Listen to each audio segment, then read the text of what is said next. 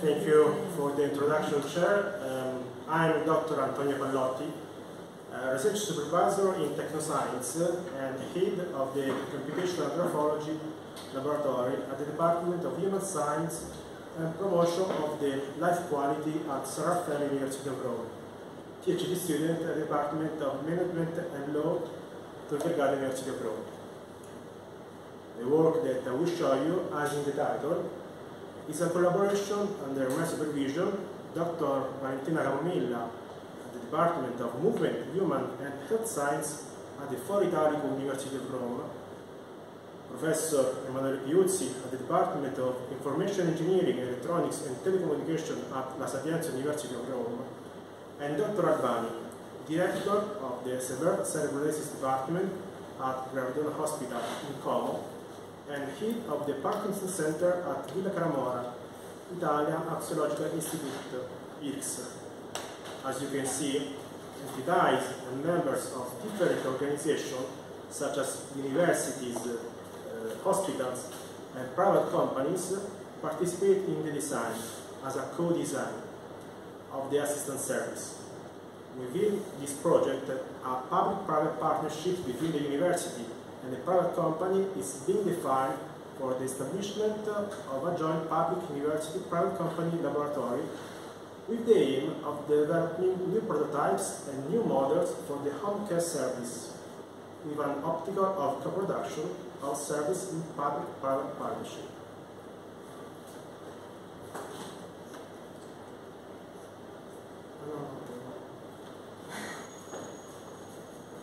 Let's start with a brief introduction in which we will talk about the context in which the project develops and its goals. During the last 2 years, health services around the world have had to deal with the emergence caused by COVID-19. In this period, in order to reduce the infection, hospitals had to interrupt some therapies, leaving patients without treatment. To solve this issue, health services developed telemedicine service to follow patients at distance. But what is telemedicine? The World Health Organization defines the telemedicine as delivery of healthcare services where patients and providers are separated by distance. One of the branches of telemedicine is telemonitoring and telerehabilitation. In particular, in the context of the COVID-19, telerehabilitation services were developed for disease affecting the cardiorespiratory system and to COVID-19 disease to provide remote rehabilitation to people distant from the usual therapeutic setting. Naturally, wearable devices and IoT, Internet of Things, frameworks are key elements for the development of telerehabilitation and, more in general, telemedicine services. In fact, this kind of solution need to signal and data acquired directly to the patient and then sent to physicians or to the rehabilitation team in order to evaluate the dispensed rehabilitation program, its effects, and the impact on the patient and the response of it. Conventional rehabilitation protocols are based on monitoring vital parameters such as heart rate, and they propose respiratory exercise and motor activation exercises. Rehabilitation structure in this shows positive effects such as a reduction in muscle weakness and dyspnea, a better adaptation to muscular effort, and a return to activities of daily living. But the traditional approach is generally operator dependent, and it is influenced by the patient attention in complying with the proposed rehabilitation program when it is carried out at home, in absence of the rehabilitator. On the other hand, telerehabilitation services are defined in the national healthcare system as the remote provision of services intended to enable, restore, improve, or otherwise maintain the psychophysical functioning of people by using telerehabilitation services.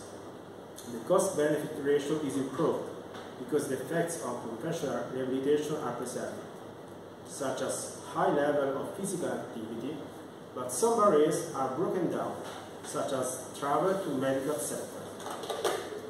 Finally, the healthcare costs related to patient hospitalization would be reduced, with the possibility to increase the number of users. And also, thanks to the use of wearables and IoT systems, a real-time monitoring is possible. This means that medical staff will be able to better monitor adherence to the rehabilitation protocol and will be able to evaluate the rehabilitation results in terms of quantitative parameters. In this presentation, we propose, we as a group, the architecture, infrastructure, and the essential element of a telerehabilitation framework, including quantitative movement monitoring based on wearable devices. Their data will be transmitted to an application used by the patient and a web platform for the rehabilitation team. This service will be based on the Internet of Things concept. The study focuses on the presentation of the wearable system, and our main contribution consists of a feasibility study performed to assess the minimum number and placement of sensors that can monitor quantity and intensity of a selected list of rehabilitation exercises. In the following slide, I will show you the wearable system that will be used for the telerehabilitation framework. The system is composed by a sensory shirt, an EMU pad, and by two sensory socks. The sensory shirt shown in the slide will be used to monitor electrical cardiac activity, heart rate, respiratory rate, oxygen saturation, and body temperature. These parameters are crucial to monitor the subject's health status when performing physical exercise. On one lead ECG will be measured using a commercial device, placing two electrodes on the chest near the arms and one on the right side at the level of the abdominal area. The ECG monitoring will act as an alarm tool so that the patient can safely perform the exercise protocol. Finally, the respiratory rate is connected with three-axis sensors.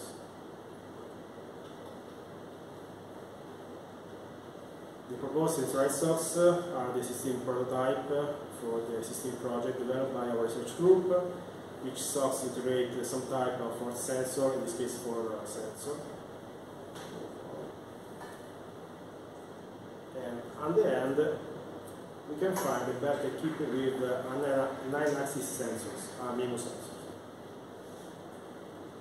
The transmission unit is composed by a mobile application designed using the online Meetup Inventor tool that is free, you can download it on Google. The application collects all the data from the wearable devices through the Bluetooth communication with the Arduino boards. The system guarantees the secure transmission of data with private credentials, and Google Firebase is certified according to the main privacy and security European standards. As a preliminary action to the development of the telerehabilitation service, a feasibility study was performed on a female participant. For this feasibility study, it was used a commercial MIMO sensor. We designed an experimental setup, so as you can see in the figures. The exercise protocol includes strengthening exercises for the upper and lower limb, aerobic and breathing exercise, and we're performing in different settings. Laying down, sitting in a chair without a backrest, standing up or without a reference couch or wall. The aim of the feasibility study is to verify, first of all, if and which sensors are adequate to capture the patient's movement, but after that, it is fundamental to understand which sensor can characterize the movement, quantity, and intensity, while the participant in performing the exercise. So we are searching for the minimum sensor setup that must be used in the IoT-based telerehabilitation system.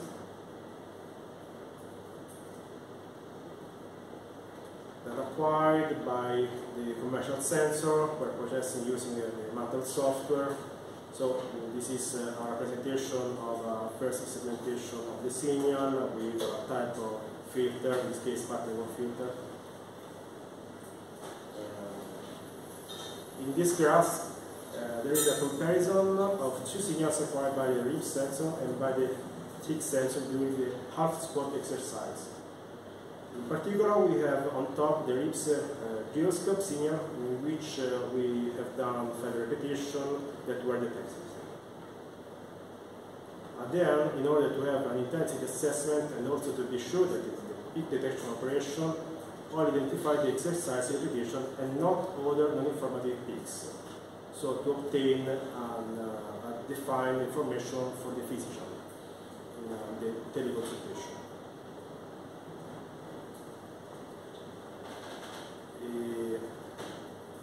The table shows the results of the feasibility study for detecting the correct quantity of repetition and correct intensity from trunk sensor and compared with relevant reference sensor. In particular, the quantity repetition are indicated with the Q letter, and it is considered correct naturally if the number of repetitions counted by the analyzed trunk sensor is equal to the repetition counted with the reference sensor with a tolerance of less than 1 repetition per exercise. The preliminary investigation suggests that using the sensors placed on the trunk is very difficult to monitor the exercise of the lower limb. To solve this issue, it is necessary to apply the record sensor to acquire data on lower limbs exercises.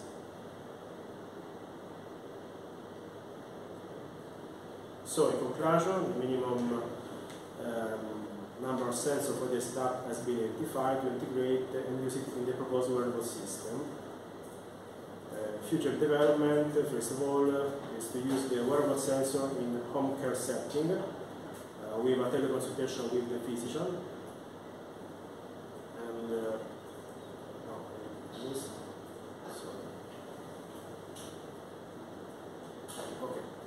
as I showed you, Entità is a member of different organizations, such as universities, in particular universities of Rome, hospitals and private companies participate in the design, as a co-design of the assistance service.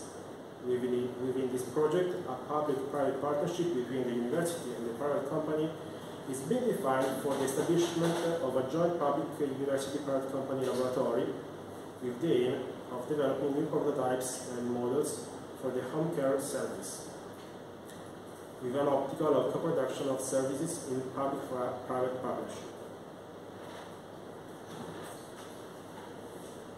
This is the full team of the University Hospital Technoscience Company that has contributed to the project so far, consisting of university professors and researchers, physicians, PhD students, undergraduates, and interns.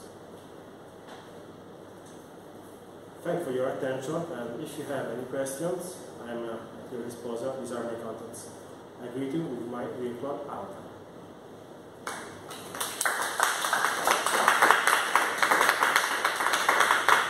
Thank you very much for your presentation about making us dreaming, seeing the technology and the technology, and hopefully this technology can be used not only for e-application in health, but also for other, of course. The floor is yours about question of clarification, and then we move to general discussion. Yeah, please. Yeah, thank you for your presentation. I'm just getting one question. The wearable that you developed, is it planned to be worn by an individual just during the exercises of the rehabilitation, or just the whole day? The application has different fields. The medical field is related to in particular to the elderly population for the daily rehabilitation, in particular with the respiratory disease. But another application is the sport field. So during the exercise, during the training, you can use to evaluate your performance. Another application is the working safety. So if you are tired during the guidance or in the car, we can monitor your status and we can give you an alert. So depends by the application, depends by the people. We can set the framework for a personalized model. So we can move to now to the general discussion about the two papers. So feel free to pose any question about the two papers.